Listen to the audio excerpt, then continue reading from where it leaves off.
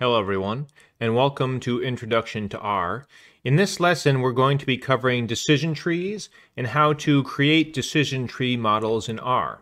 So in the last lesson, we introduced logistic regression as a predictive modeling technique for classification tasks. While logistic regression can serve as a low variance baseline model, other models often yield better predictive performance. Decision trees are another relatively simple classification model that have more expressive power than logistic regression and can become pretty complex depending on how you end up building them. So if you've ever had to diagnose a problem with an appliance, a car, or a computer, there's a good chance you've encountered something like a troubleshooting flowchart. A flowchart is a kind of tree-like structure with a bunch of yes or no questions that guides you through some process based on your specific situation. So decision tree models are very similar to that. They're essentially a flowchart for deciding how to classify an observation. So you have a series of yes or no questions or if-else style decisions that ultimately assign each observation a certain class or probability of a class at the very end. And that series of yes or no decisions can be depicted as a series of branches that ultimately leads to decision nodes at the end of the tree or bottom of the tree known as the leaves. So we're going to take a look at how to build a decision tree like this for a predictive model in R using the Titanic disaster training dataset that we've been using in past lessons. So this first code cell I'm running is just going to load the data and necessary packages. And we're also going to load in the rpart package. That's what we're going to use to create decision trees.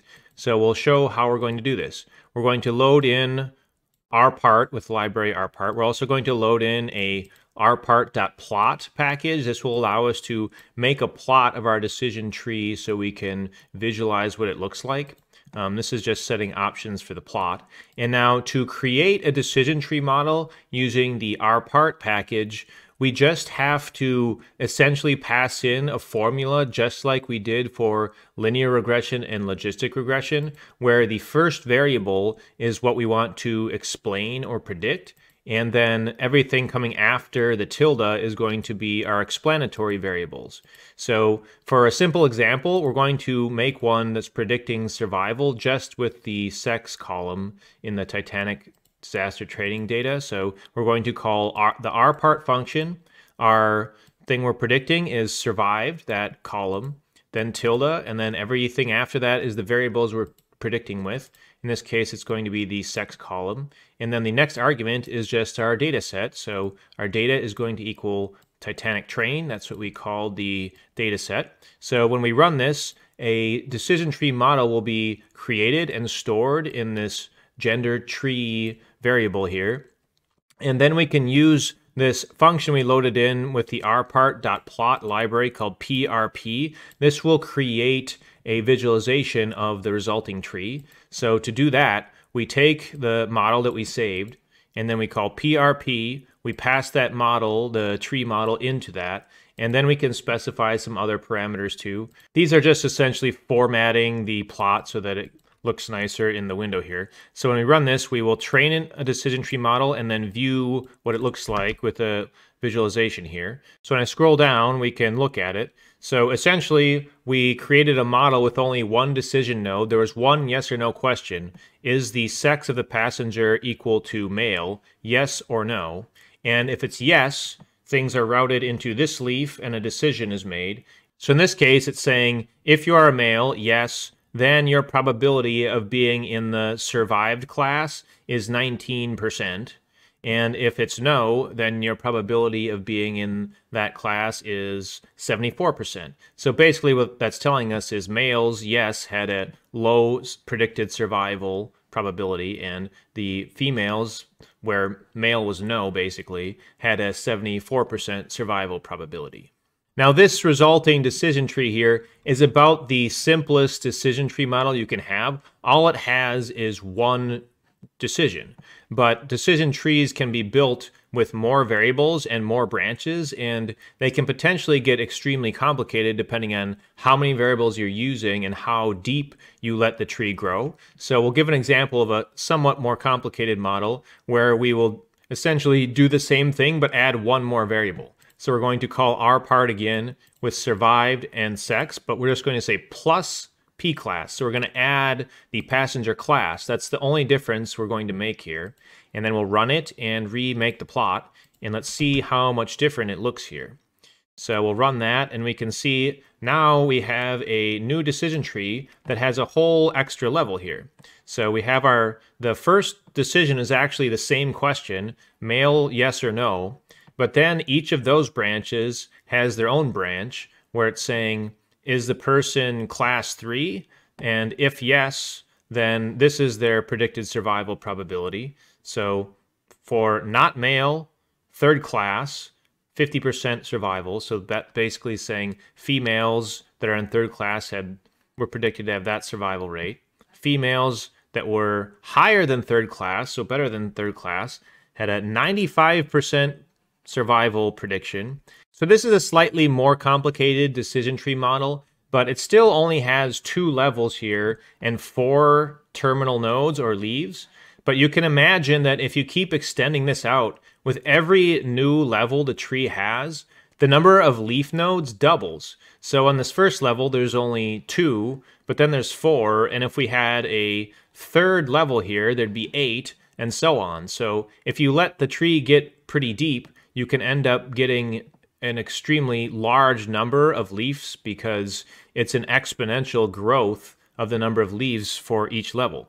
So we'll give an example of how big the tree can kind of grow if you add some more variables and don't control the depth. We're not going to go too crazy here, but we're going to grow something that's going to be pretty big. So we're just going to rerun our same model again and just add a few more variables to it. So we're going to have survived, P class, and sex again, but we're just going to add passenger age, the fare they paid, where they embarked from, and how many siblings they had.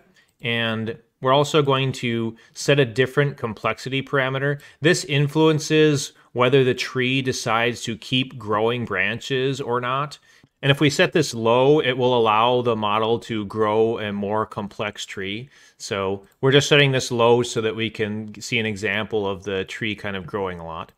And we'll run this and rerun the plot here. The plot size is going to be a bit bigger because this is a more complicated tree. I might have to end up zooming out for this, but let's run it and see what we get. So you can see here, we ended up with a tree that has a lot more decisions. And here, let me zoom out because it's pretty deep. It's hard to even zoom out to see the whole thing. But essentially we have a decision at the very top, which still happens to be the same decision. It's sex, male or female, yes or no. But then below that, there's all kinds of other questions, like what's your age, what's your P class, what's your age again, what's the fare you paid, and the depth of this tree is something like 1, 2, 3, 4, 5, 6. This is an over 10 depth tree. So there's lots of decisions being made here, a ton of terminal nodes at different levels of the tree. So this can allow a model to predict many different categories or probabilities for your task, but it also means that your model can be prone to overfitting, because if you can grow something with enough nodes in it, you can essentially make a model that will remember every single possibility in your entire data set. This tree isn't big enough to do that, but just imagine you had a data set with, say, 500 points you're trying to predict, and then you grew a tree with 500 terminal nodes. Well, that tree would be able to perfectly predict every single point you're dealing with because there'd be a different prediction node for every single thing you're trying to deal with. And when you get models that are starting to get that large, you can end up really overfitting your training data, and then it tends not to generalize well to new data or the test data set. So one way we can constrain the complexity of our decision tree is by using arguments to the decision tree function itself that allows it to be constrained. So I'll give an example of how we can do that here by limiting the depth of the tree. So we're going to rerun the same model we just did with the same variables, but we're going to add some extra arguments that will constrain its complexity. So we're actually going to keep the complexity parameter the same, but we're going to limit it to a max depth of 5. So it can only grow to a depth of 5, and we know that before it grew much deeper than that. And we're also going to say min bucket equals 5. That means the minimum number of observations in leaf nodes is going to be 5. That will prevent the model from doing what I was describing, having leaf nodes associated with only a couple predictions, which is generally not something that you want to do if you want to avoid overfitting. So just by adding these two different parameters here to our function will greatly constrain the complexity of the tree, and we should maybe end up with something that looks a little bit more reasonable. So I will run this one and pull down to the plot. So you can see that we have a model that's a bit more complicated than the simpler ones because we have a lot more variables in it, but you can see that there's a lot fewer nodes than there were in the big model, and it did limit the depth to 5. But it seems quite a bit more reasonable because we really only have, 3, 6, 10 decision nodes. And when we're dealing with a data set where we're making, say, 700 predictions, 10 decision points isn't too many, so we wouldn't be super concerned about a model like this overfitting to the data. So to wrap up for this lesson, decision trees are an easily interpretable, yet surprisingly expressive form of predictive model. A decision tree of limited depth can provide a good starting point or baseline for classification tasks, and model complexity is easily adjustable. Now, it should also be noted that decision tree models can be used for regression tasks in addition to classification, but I find it's easier and more intuitive to think about them in terms of classification. Now, for our final lesson in this guide, we're going to learn about random forest models, which are an extension of decision trees that tend to perform a bit better and pretty well on a wide variety of different classification and regression tasks. So thanks for watching, and I'll see you again next time.